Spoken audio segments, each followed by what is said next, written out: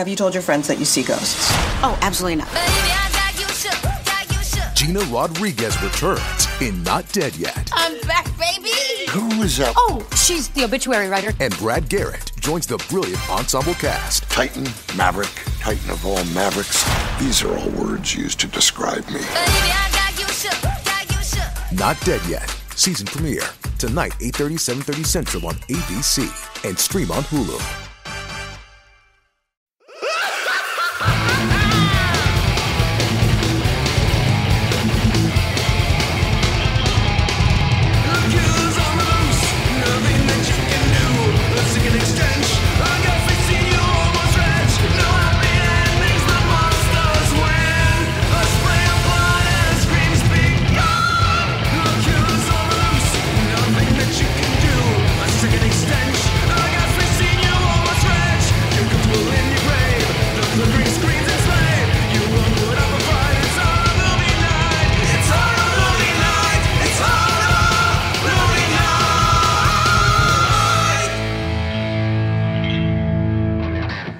About the ongoing war between werewolves and vampires? Well, thankfully, there's one filmmaker out there willing to make a documentary about this very thing, and that documentary is the Howling VI, The Freaks. Now, is it a little boring? Yes, but what documentary isn't? Are the special effects cheesy? What special effects? It's reality. I'm joined by a werewolf, Ralph of the Gore Horseman podcast, and a vampire, Scott Roger, and I'm Matt Kelly here on this week's episode of Horror Movie Night, the debate of the werewolves versus the vampires. Let's begin.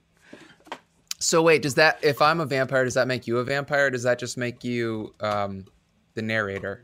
Just the narrator. Lame. So we watched, as requested by someone, we watched the Howling VI, The Freaks, and it's bad.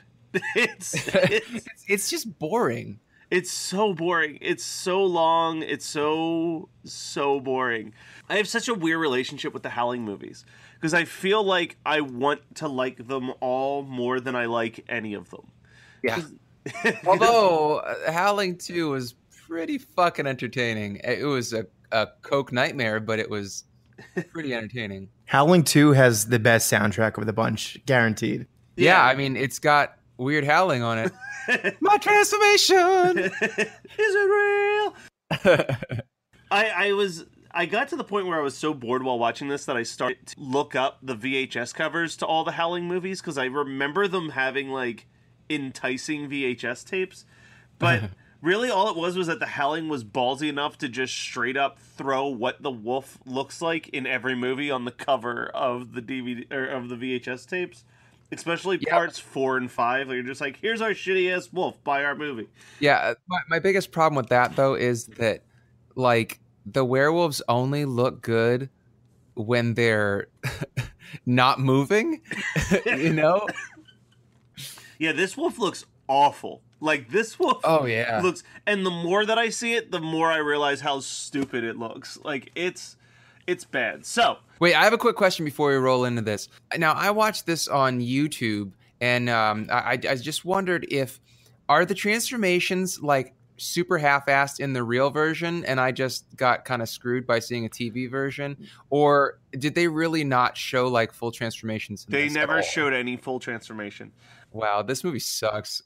That's your whole draw for doing a fucking werewolf movie. Yeah. Well, there's a thing that I wrote down, and this doesn't necessarily mean that I think the movie's good, but this movie, possibly more than almost any other movie that we've watched, really gives me a super VHS nostalgia for just the movie just looks exactly like the movie that you would rent on a VHS tape in every way, shape, and form.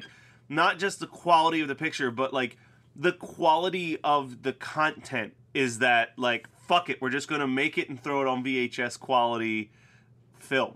I'm not sure if that makes sense, but as I was watching, I was like, no, it makes sense. As I was watching, I'm like, man, this reminds me of just picking up a random VHS at the video store and calling it a day. I don't think that this was good enough to really give me that warm fuzzy on the inside, but I've definitely felt that recently, particularly when we watched Bloody New Year. That was so crummy, but it just gave me that nostalgia of oh, I found this hidden gem that's kind of garbage, but they tried. Yeah, I mean, there's a lot of striking out when you would rent video when you would rent VHS tapes. Oh, yeah. Like you struck out more than you hit home runs. Yeah. Well, I mean, that's what this whole podcast is about. If you listen to us week by week, you realize that most of the time we're striking out on this garbage.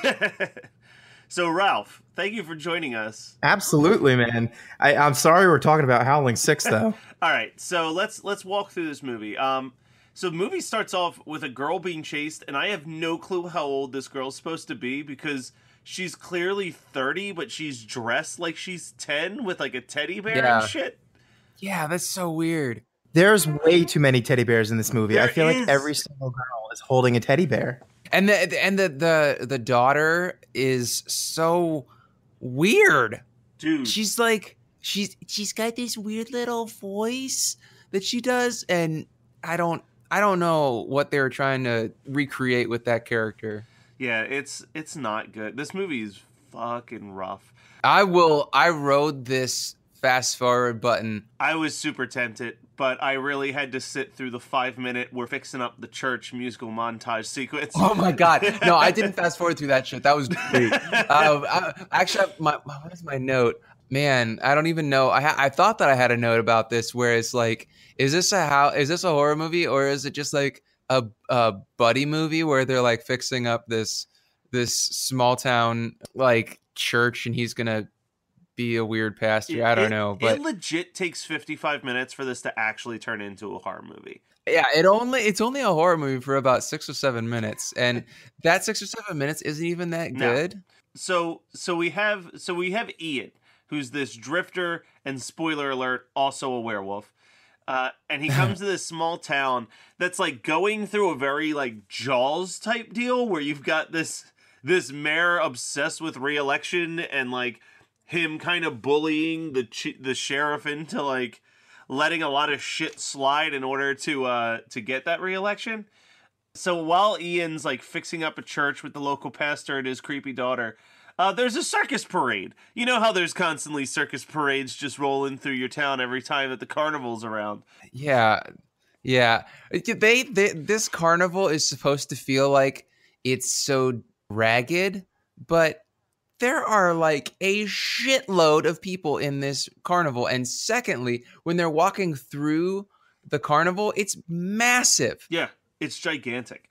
The very first scene that we see at the circus involves what seems to be a very crowd-pleasing mime choking another mime bit that like goes nowhere and means nothing. Like, I'm like, what is this? I have been to enough carnivals and circuses to never see just a mime choke another mime and then them take a dramatic bow to a series of applauses. Like, it's this whole movie has the feeling of like, and I didn't look it up, but I feel like the director is not originally from America. Like, it's got a very like guy who's just winging it on what Americans like. So it's like, oh, all little girls carry teddy bears. All men love playing football. Yeah, this has a very weird, like, maybe it's just me, but it feels like it was filmed in the Outback. It is a real head scratcher of a film. I do like anytime they show a desert that you just get like this cool guitar sting. It reminded me of the intro for Hey Dude, where it's just like,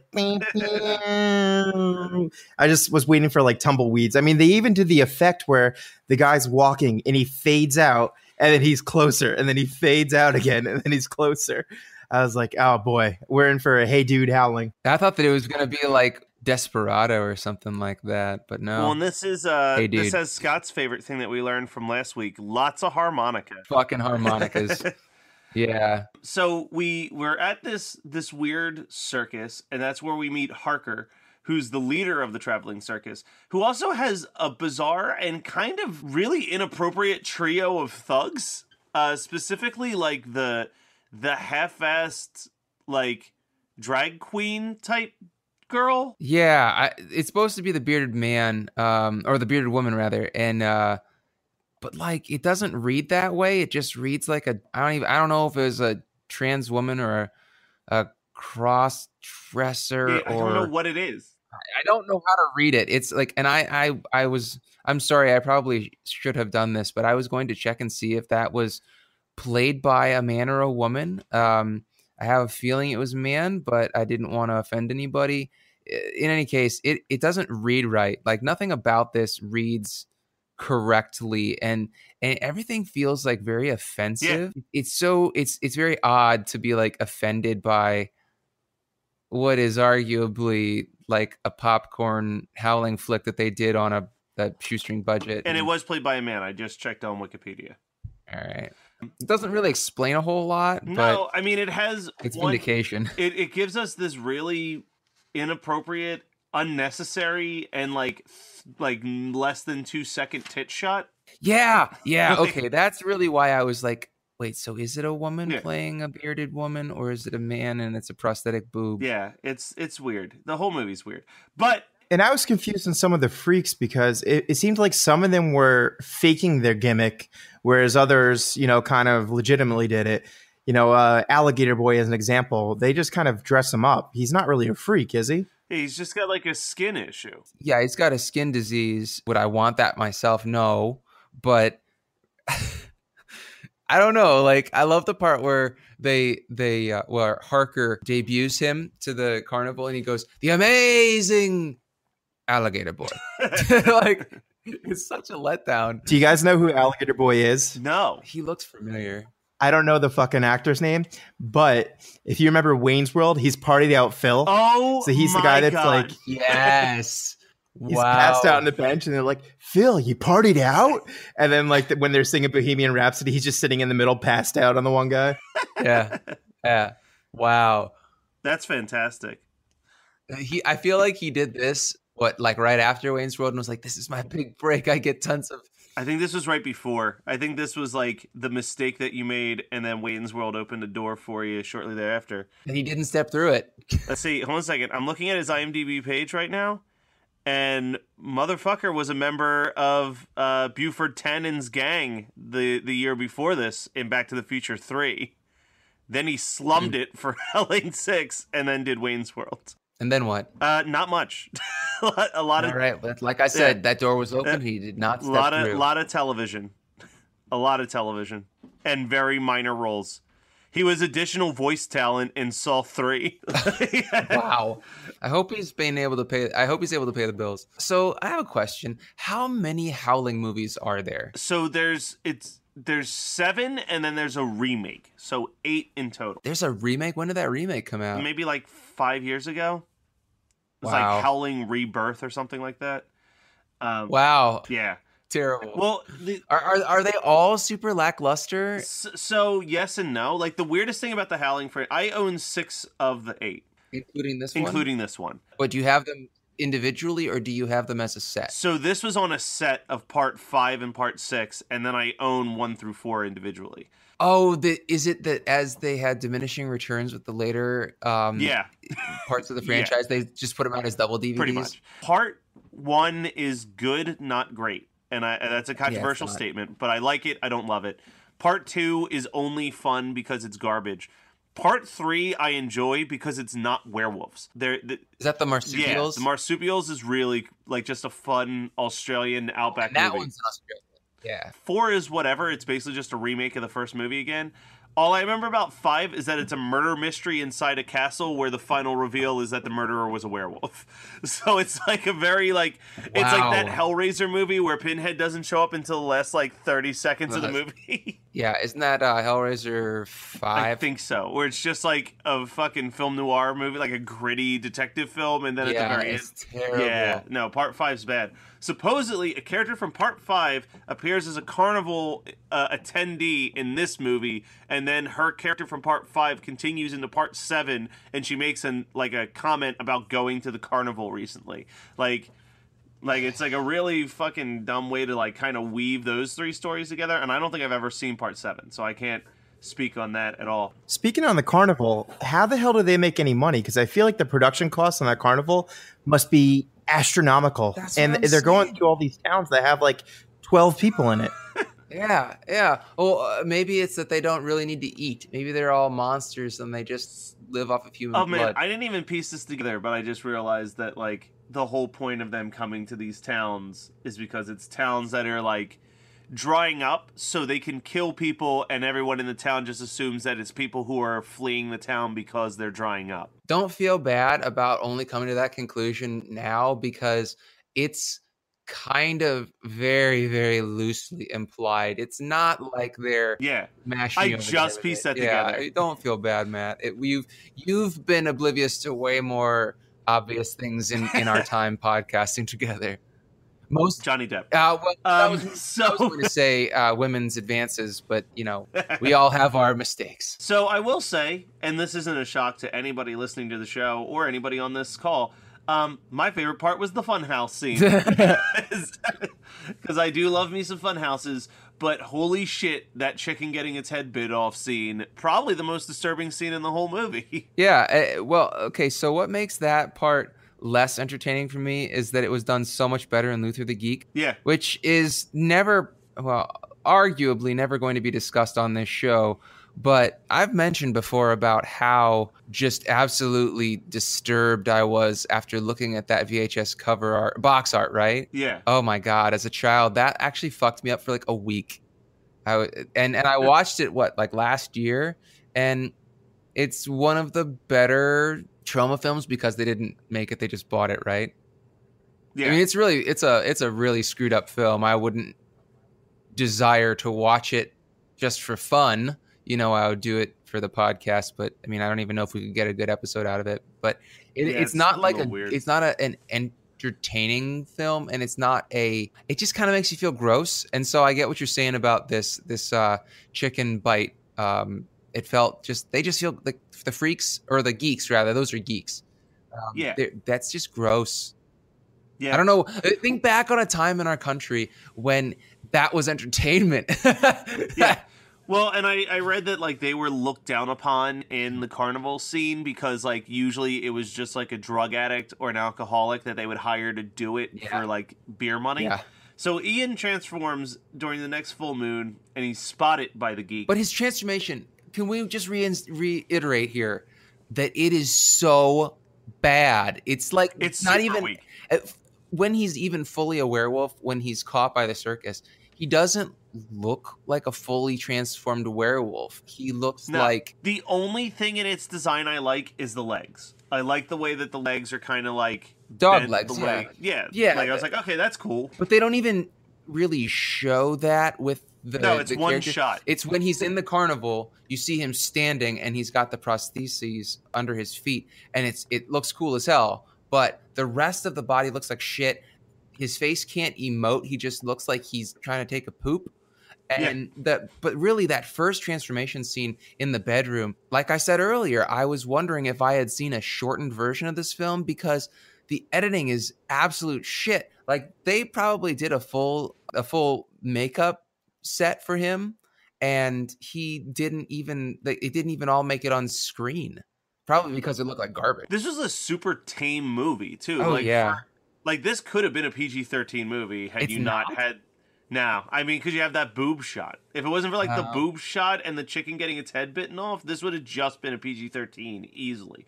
The werewolf costume looked pretty cheap to me. I mean, it looked like something you would see if you went to Universal Studios and saw Beetlejuice's Rock and Roll Review. That's what the werewolf looked like. Or just something that would pop up in a music video, like the Backstreet Boys Everybody music video. Yeah, that's exactly what it looked like. It looks like the werewolf Backstreet Boy. Hell yeah.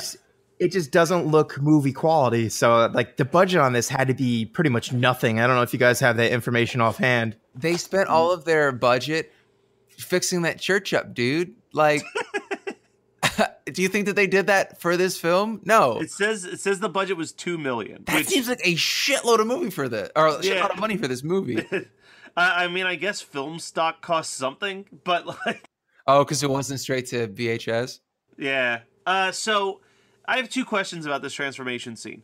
Question number one: you're a werewolf you're aware that you're a werewolf, you know that it's going to be the full moon, and you're at the house of a person who's been taking very good care of you and that you like and respect. Wouldn't you, like, I don't know, make sure you weren't inside the house that night just to be safe? I feel like he forgot it was going to be a fucking full moon. He was like, oh shit. Yeah. And then question number 2, when Harkin captures him and takes him in the freak show, he's human, but it's like still the middle of the night. Like, why did he turn back into a person so quickly? And then Harker can, like, say a spell that turns him into the werewolf to show the people that he was staying with that he's a bad dude or something. The internal logic of this film is just bullshit. So not a lot happens at this point. Like, now it's just, here's Ian in the freak show, and it's not nearly as entertaining as the movie Freaked. And meanwhile, like, the deputy or the sheriff, whatever he is like trying to figure out what's going on, and he's uncovering a bunch of stuff about Harkin. And it has probably the best line in the entire movie, in which Harkin says, "Don't move or I'll shoot your dick into the next county." And Harkin just says, "Then I won't move." So one thing about Harker, his name's Harker, not Harkin. Sorry, Harker. It's okay. Really not the worst name you've mangled on our show. But he looks like the Kmart. What's the guy from Warlock? I was going to say he looks like Warlock. Yeah. I IMDb'd him when I was watching this to see Julian Sands. I was like, is he Julian Sands? He's not. And Julian Sands is a much better actor. Not that Julian Sands is a good actor, but he's better than this dude.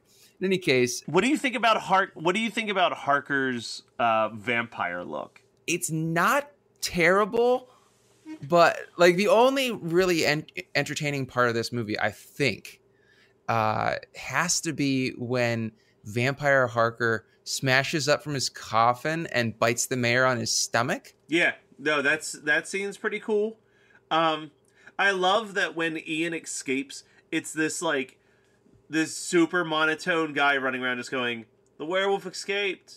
The werewolf escaped." Yeah, I have that guy in my list too. So is it just me? You can probably speak to this more than I can, Matt, and maybe you can too, Ralph, if you've seen some of the other Howlings. I've only seen 1 and 2 in this one. Does it always look like werewolves are coming as they're transforming? I feel like the Howling ones are a little more like sexualized than other werewolf movies. I mean, I do agree. They always try to make it look like sexual. Let's get the internet on this. Stop sexualizing our werewolves. We're going to protest the Howling films. I'm going to start using Twitter again. I'm going to get this hashtag trending. But think about it. Okay, in the first Howling, is there any wolf sex? I can't remember. But in Howling 2, there's a lot of wolf sex. And then in this one, there's wolf sex, although he's not really like a wolf when they're having sex. But Lizzie totally fucks the werewolf. Yeah, I would say that there is in the marsupials as well. I don't think I've watched 4 or 5 enough times to let you know. But I'll rewatch and report back. Take your time. Please take your time. I don't want to think about it. Well, so after I want to mention that after Lizzie and what's the good werewolf's name? Ian. God. After they bang, he gets up and he's like, "I love you, Lizzie." I'm like, oh my God, he's fucking crazy. She just had sex with a crazy man who actually turns out to be a werewolf. You know how they say, like, don't put your dick in crazy? It's like, don't let crazy put his dick in you. This guy is a really, really bad choice. And she also talks like a fucking baby. Like, we did American Gothic a couple weeks ago, and she talks like the fucking grown-ups. Yeah, she talks like Fanny. Yeah. Oh, man, this movie is crazy. So this all builds to a really weak-ass final fight. It's terrible. This fight is horrendously bad. The only good thing at this point, is the end of the fight, because I really like the melting effect on Harker. It's a super low-budget, cheap melting effect, but it's I like so it. Low budget, yeah. But I love how much they cut back to them reacting to him melting too, but their reactions never change. Like, they're just looking at it, he's melting. They're looking at it, he's melting. They're looking at it, he's melting. So I have a question though, because at the end of this movie, Alligator Boy is bitten by both Harker and Ian. So like, is he like a half vampire, half werewolf, or like does that cancel each other out now? Like, I don't really. Have you seen Underworld? No. Well, Is this because a prequel Underworld to is Underworld? this is the prequel to Underworld. How have you not seen Underworld? No interest. What, dude? Okay, I don't know how I feel about the sequels, but the original Underworld was the shit, and it still is really, really entertaining. Back when it was like you had your fucking techno goth vampires where they're all wearing leather and listening to like techno music, and I mean Kate Beckinsale is super hot in that movie, and you know the werewolf transformations in that movie are pretty solid. There's a lot of CGI, but Ralph, back me up. Like Underworld is a pretty sweet movie, right? Never seen Underworld. What the fuck is wrong with you guys? I don't like vampire movies to begin with, but I really don't like the super gothy vampires, so nothing about it appealed to me. Holy shit, Matt. This is like rocking my world right now. Look, I like my vampires to be watching a shirtless man playing a saxophone on a beach. That's just how I roll. No, you like your vampires to be like the ones in Monster Squad. Yo, And when you say I don't like vampire movies, that just really shocks me because it's such a classic monster and you seem like such a classic monster guy. I am, but I like even Dracula. I appreciate the art of Dracula, but have you ever watched any of the sequels to Dracula? Even We in don't the talk 30s, about those. Even in the 30s, they couldn't make more than one good vampire movie. So like, I just feel like there's not that much going on in the vampire lore to like necessitate the insane amount of vampire movies that have been created. Okay, so if we're gonna just think about The vampires, most innovation that's happened to vampires in like 100 years is making them sparkle, which is like not a positive step. okay, here a couple things about vampires. One, it's hard to go up from Nosferatu because Nosferatu is still a genuinely terrifying movie to me. It's mostly because of the fact that he's not like a romantic vampire. He's not the Victorian style vampire. Victorian style vampires are lame as hell. That's also because one, we're men, and men were never the target demographic of vampire lore. When it's Victorian vampire lore, it's the idea of like they were very female centric, where they were the idea of this animalistic creature that they were an incubus basically. Female vampires are like succubi, but male vampire was an incubus instead of like a blood-sucking creature of the night. And that's where that classical Bram Stoker Dracula comes from, where it's like sexual. And I don't think that we're like men have never really been the target demographic. Yeah, like guys get seduced by the brides of Dracula or the daughters of darkness or whatever in vampire movies, but it's never been the main point. Like watch Fright Night. What's the crucial point of Fright Night is that the vampire steals Charlie's girlfriend and turns her into a vamp. Like it's kind of one of the ultimate tropes of vampire movies. Now this movie is not so much the same, but I think that vampire movies can be done well, and I think that you can make them interesting, but a lot of the time now we don't get interesting vampires because the idea of like contagion has been taken over by zombies. And so if you have like a vampire movie that has contagion where it's about like, okay, I've gotten bitten and I'm turning and blah, blah, blah, it's usually kind of, we don't remember it as a vampire movie. We remember it as a contagion movie or like a more along the lines of a zombie. Right. But I'm still disappointed that you don't like vampire movies. Anyway, Howling VI, not a great movie. Are you looking to travel beyond the void? This is Alex from Beyond the Void Horror Podcast. Join me and my co-host Brittany Bloodshed every week for 2 episodes on Monday and Thursday. Do you like to drink, laugh, and talk horror? Well, so do we. We make up funny skits, horror shots each week, news, and rotating segments on Monday like Grave Plots where we make up movies on the spot, interviews, reviews, and a lot more. Plus, on Thursdays, we break down 2 horror movies with jokes and loads of trivia. Go to longlivethevoid.com to check out Beyond the Void Horror Podcast now. What did you guys watch this week? All right, so after such a depressing watch or disappointing watch with Howling 6, I wanted to bring it back up with I watched Bright on Netflix, and I heard a lot of negativity about it, and so I had really low expectations, and they were blown out of the water. That movie was super entertaining, so I took it strictly as a let's watch the movie and take the movie for the movie it is, not like let's think about the politics of the people that were involved with it. So let me preface what I'm going, all the effusiveness that's going to come later by saying, I understand Max Landis isn't a good dude, and I also understand that Netflix screwed over a bunch of a large section of the effects team by not putting their names in the credits. But hopefully they can rectify that part at least. That's a 2-hour job to fix and immediately have that streaming correctly on Netflix. I don't know if they did or not, but it is such a good movie. I am not a Will Smith fan, but I fucking love two things. One, I love fantasy movies like swords and sorcery shit, and I love movies that happen in one night. And I have not seen a good 24-hour movie in a long, long time, and this movie just knocked it out of the park. The effects team did such an amazing job on the orcs because they have a guy that gets 50% of the screen time with someone who doesn't have any facial prostheses, and he's able to emote and you feel bad for him. Like the writing is really good. I know Max Landis is a douche, but it was written so well, and Will Smith doesn't do his like welcome to Earth kind of like he's not just like he was in Independence Day. And it's just such a stark contrast because you kind of think that Will Smith is pigeonholed because he kind of is always Will Smith. But in Bright, he has some nuance to his character. And then the last thing I saw him in was Suicide Squad, which is just a total abortion of a film.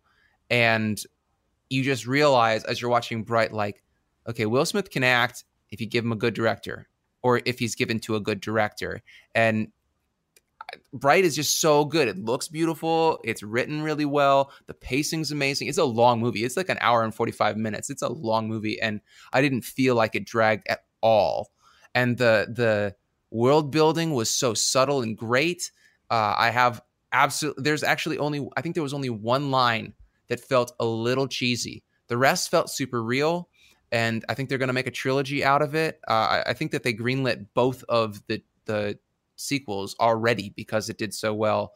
But yeah, if you haven't watched it, I mean, we're recording this a little before, a couple weeks before it's getting released. But if you haven't watched it by the time this drops, do yourself a favor, watch it. It is such an entertaining film. All right, to jump off of you talking about fantasy stuff, I'd like to talk about something fantasy that I saw. The movie that everybody's talking about, Star Wars: The Last Jedi. Oh yeah, let's so dig into we'll that. keep it still super spoiler free because I just saw it the other day. So what's to say that a bunch of other people still haven't seen it? I found this movie so good, and I know that there's a lot of split feelings on the movie out there. I really enjoyed it. I would put it like top 4 movies. For me, I think that a lot of the people's complaints I understand, but I think that it's absolutely necessary. There's a really, really, really good, like, hour-and-a-half long episode of Geekscape that's just Jonathan and this guy Ian breaking down the movie scene by scene and talking about, like, what things imply. And his co-host actually said something that I really liked, which he was like, this is a lot of people are complaining that the first movie was like a very pro-woman movie and this one isn't. And he's like, I super disagree. Like, every decision that a guy makes in this movie is the wrong decision. It's only the women who are making the right decisions throughout the entire movie. He's like, to me, I think that's like a huge thing. And I really connect it with Luke. I think that I posted an article on my personal Facebook page last night that's a very interesting look at how Luke Skywalker's journey very accurately represents struggling with depression and anxiety, where you make a single mistake and most of the world sees that as one minor mistake, but to you feel like you need to cut yourself off from the world, and the world needs to accept that you're not as great as they think you are. And I can relate to that so strongly.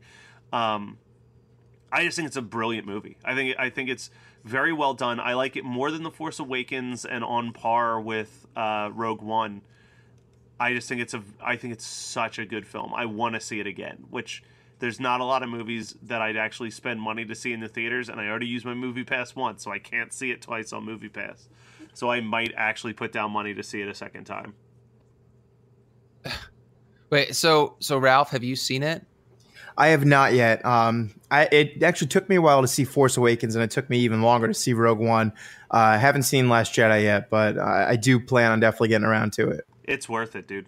I think that it's definitely a at least watch once kind of thing. Like, I have some serious reservations with the decisions that were made in it, and I would argue that yes, the women are all making the right decisions and the men are making the wrong decisions, but Megan had a really good argument, and she said that after how strong Rey was in The Force Awakens as a person, like her personal fortitude, a lot of this movie they made her cry, and she felt like that took away the strength of her character, not her power, because she really only gets more powerful, but her character seems to get, the more powerful she gets, the more she cries.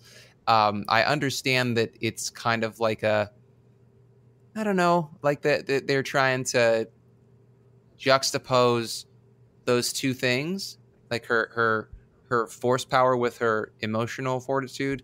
But I don't know, man. I enjoyed watching it, but it felt more popcorn to me. It felt like it had a lot of throwaway scenes that I could have done without. The Force Awakens did not feel that way for neither myself nor Megan. So I'm glad that you loved it, Matt. I think that it's worth watching. And I don't think that it deserves all the credit or all the criticism and all the back and forth and the stupid bullshit memes that are going back and forth. People take Star Wars way too fucking seriously. Like, It's a movie, it's not politics. It's not going to affect your life if people have differing opinions about things than you. So I don't understand why it's so hotly disputed. Like, just, it's a fucking movie. I am a big fan of the meme of Luke milking Rilo Ken, though. That shit's great. So, Ralph, what did you watch this week? First one's going to be quick. I watched Blood Rage. I know you guys reviewed it a couple months back. Yeah. Oh, that was a year. Yeah, it was. Oof. That was 2000. That was Thanksgiving 2015, man. Yeah. It was that far back? Oh, no, 2016. Sorry. It was. Are you sure? No, we watched it. Absolutely. We watched Blood it Rage. in December because I yelled at you for not. You had watched it previously, and we couldn't think of a Thanksgiving movie, so we didn't watch one. And then, no, I had never seen it. And then, you had watched it before us, though. Like, it was on the list, and you were so far ahead of everything that you were like, oh, okay. I was like, I can't think of any good Thanksgiving movies. And you're like, don't worry about it. And then, 2 weeks after Thanksgiving, we're reviewing Blood Rage. And I'm like, yo, what the fuck? Just, we're reviewing this right before a bunch of Christmas movies. I thought Blood Rage was pretty awesome. I don't know if I'm the minority there. Yeah, it's dumb fun. It's just a series of people getting murdered. It's great. And ones that I guess we could extrapolate a little bit more. I watched Mother. Yeah. I'm not sure if either of you guys have seen that. I saw it, and I still don't know if I like it or not. I definitely know I'm probably not going to watch it again. I think it was so heavy-handed with its message. I mean, it was I just had so it. funny because wasn't the whole thing that people were saying like, oh, its message is so deep, and I read a synopsis. I'm like, it seems pretty straightforward to me. I had it spoiled for me before I watched it, and I think it made it better because I knew what to kind of expect out of it. It's just kind of, as you said, it's not all that great. I would probably never watch it again. The end is pretty nuts, but I mean, I wouldn't write home about it. Well, it's just, and that's the thing. This isn't spoiling most of the movie because I think there's enough people who've said it already. But the mother is supposed to be like Mother Earth, and the lines of dialogue that are just driving that shit home, which is just like, I let people into my house and they just ruin it. And I'm like, oh my God, shoot me in the fucking face. This is so heavy-handed in its subtlety, quote unquote. Yeah, and his previous movies have been a lot more subtle, and then this one really just, it's so in your face. So it's a pretty big change. So I certainly understand why some people hated it, and especially from, I'm not even going to attempt to say his last name. Darren Aronofsky. There you go. So I understand why people hate it. It's not terrible, but it's nothing amazing. The other movie I watched, which I really enjoyed, was Creep 2. I heard that that's a lot better than Creep 1, which I was not that big of a fan of. I'm a big fan of Creep 1, and I think Creep 2 did a very good job of progressing the character played by Mark Duplass. Can't even say his character's name because you don't know what his name is, because you don't know when he's lying or not. And that's, one of the things. I feel like his acting in the movie is just like, it's going to sound stupid here, but I think his acting is tremendous. He does such a good job of not being able to tell if he's lying or not. And this happens now in 2 movies, and I'm excited to see if they continue the franchise and, put him into a third one. But, instead of rehashing the first movie, they really progress the character kind of as much as he can. And they add a female character into it. So, it also delves into, all right, is he going to give up his horrendous past, for a piece of ass? Or is he still just going to continue being, this terrible creep? But I think the movie, much like the first one, without really doing much, it has enough twists and turns just kind of based upon how strong the characters are. It's the same idea as the first one, where it's just 2 people for, I would say, 90% of the film, and they both are very strong as far as how they come across. All right. Anything else there, Ralph? Or are we going to wrap this motherfucker up? Wrap it up. I'm about to be partyed out, Phil. That was the Howling 2, The Freaks from 1991, as picked by you guys. You guys can always send us suggestions at hmnpodcast@gmail.com, and you can make us suffer. I think the next month of picks is going to be in May, but stay tuned because there is one more movie. So stay tuned for what's going to happen next week. We might unlock something that unleashes a whole bunch of hellspawn. Who knows? Anything's possible. Ralph, would you like to join us next week to discover what the final listener submitted movie is? Only if Scott wears that sweet Killer Dwarfs jacket. I think we've buddy. got it. All right. Tune in next week to find out.